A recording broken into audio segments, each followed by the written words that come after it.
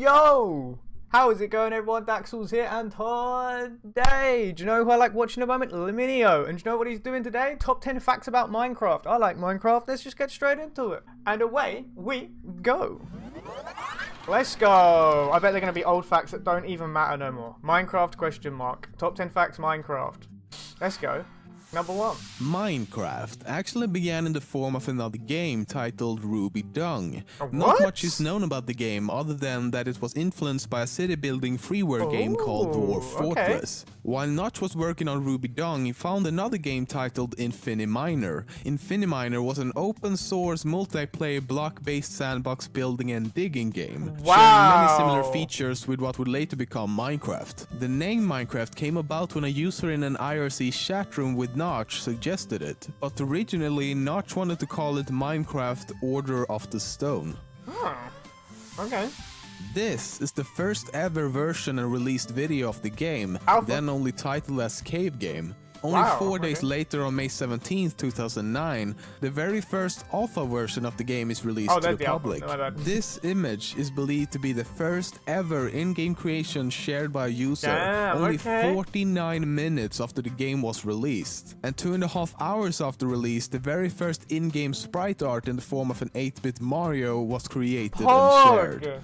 That's actually sick. If you're even slightly involved in the Minecraft gaming community, it's very likely you've heard about Herobrine. It's a creepypasta story about the character in the game which looks exactly like the protagonist Steve, with the exception of the eyes, which are completely white.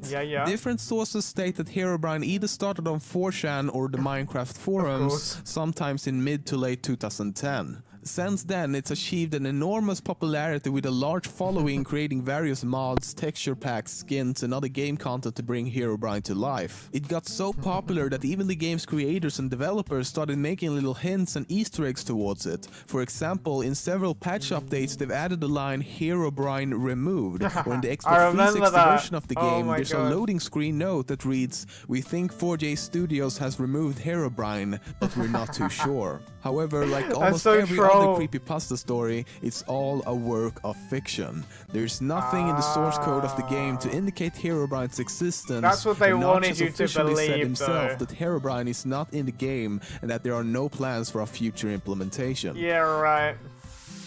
The creeper is a very iconic creature in Minecraft, but it was actually created by mistake. The creeper came about when the length and height of a pig model was accidentally inverted, resulting in a tall midsection with small legs. Notch liked the look of the model and added a green texture to it, and so the creeper was born. Nuts, dude, I didn't know that.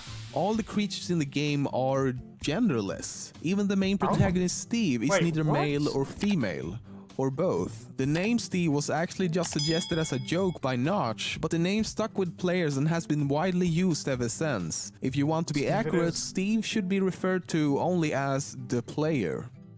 Oh, whoa.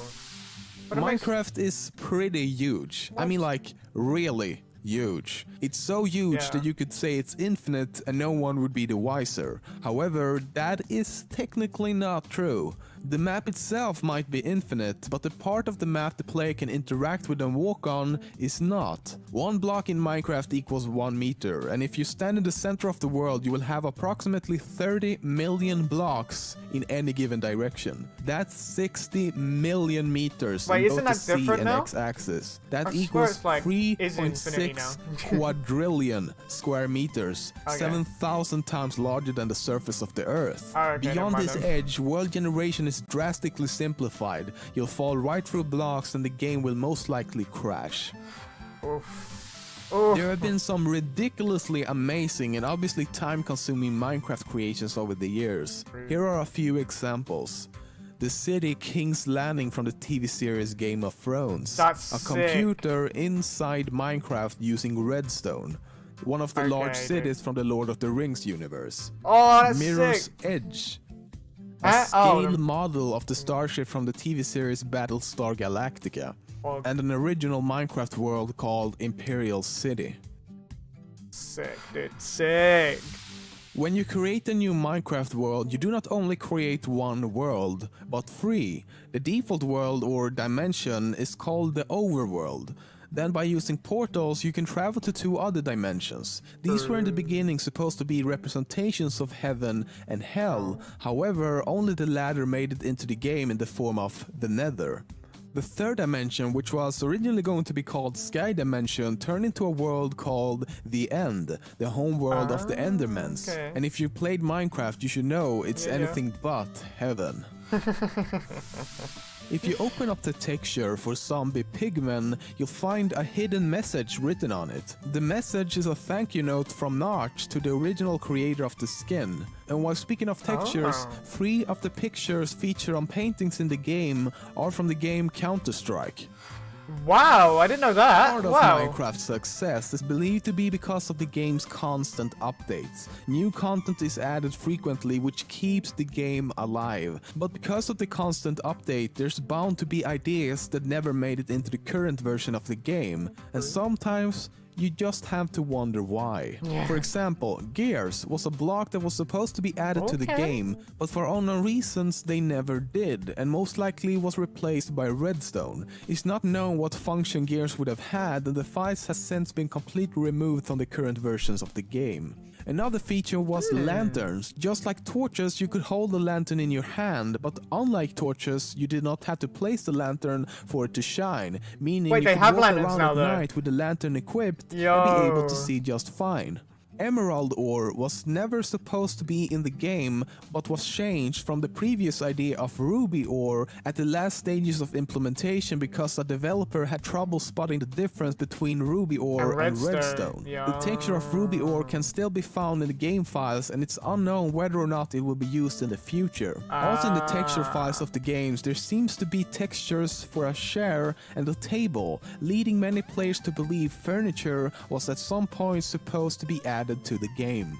But don't worry, many of these dropped or on hold ideas and features can still be added today by using mods. He didn't know. That's Pog. Okay, good video, good video. Okay everyone, that is the end of the video. If you enjoyed that video, make sure you check out the original in the description down below. If you enjoyed this video, hit the thumbs up, comment what you'd like me to react to next, subscribe if you're new or just haven't yet. I'll be seeing you in the next video. Laters.